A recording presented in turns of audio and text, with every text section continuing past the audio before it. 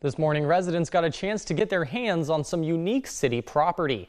Next week, Panama City Fire Station 31 on Panama City Beach Parkway is scheduled to be demolished.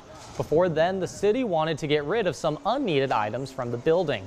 About 200 items were up for grabs, ranging from old firefighter equipment to the building's water heater. Owner of Florida Auction Network, John Sewell, says the auction is for the city's efforts to reduce the amount of waste they send to landfills. Had a good turnout, had some really good prices. Everybody got some really good deals, but best of all, these items will not wind up the landfill.